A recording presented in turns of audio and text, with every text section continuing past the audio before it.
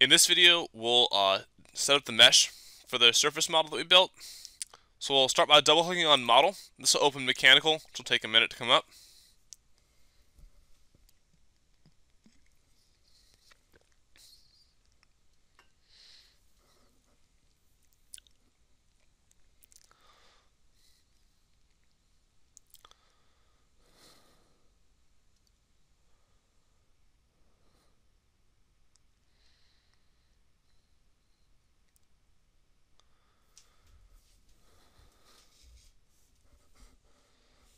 We're still loading.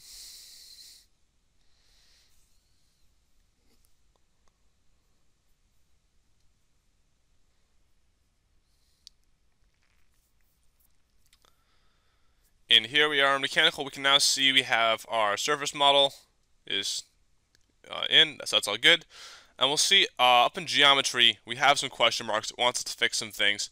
That's because we built a surface model, not a solid model.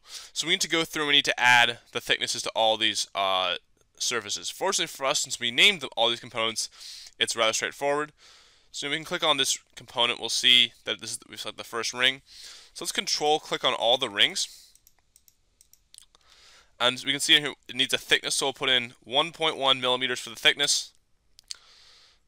And then for the material assignment, we should also assign the material to be cartilage for the cartilage rings. It's also worth noting, if your units aren't coming up as millimeters, you can go under here, and you can pick your units in there. It might come up set up to meters, so you can just come in here and set it to millimeters because you'll need that.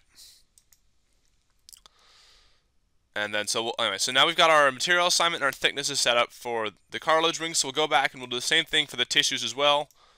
Just select all the tissues, control clicking as we go. And of course, this is also that's pretty straightforward. And for the thickness, 1 millimeter, and the material assignment is muscle tissue. So now we see the question marks are all gone. We replaced with green check marks, which is good. So first, we'll click on Mesh. We'll click on Mesh. We'll click Generate Mesh.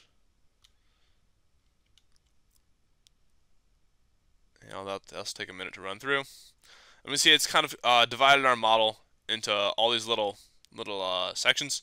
And we want to be able to control the size of those settings. We'll go up here and click on Mesh. Click Sizing. And now we need to select all the bodies we want to apply this sizing to. So go up to Select Mode. Use Box Select so we can pick them all. So we got them all. Then we'll go over here under Geometry and hit Apply. And since it's picked all 20 of them. And for the element size, we'll just turn it down for defaults a little bit, down to 1.5 millimeters. And then we'll right click on Mesh and click Generate Mesh. And it'll go through and create our mesh. And we can see it's cut the model into slightly smaller pieces. A good exercise is always to go through when you finish your solve and run a finer mesh with smaller elements and make sure it doesn't give you noticeably different results. That's not something we need to worry about right now because I have checked that this mesh is going to be good enough. So go up here, we'll go to File, and we'll go Save Project.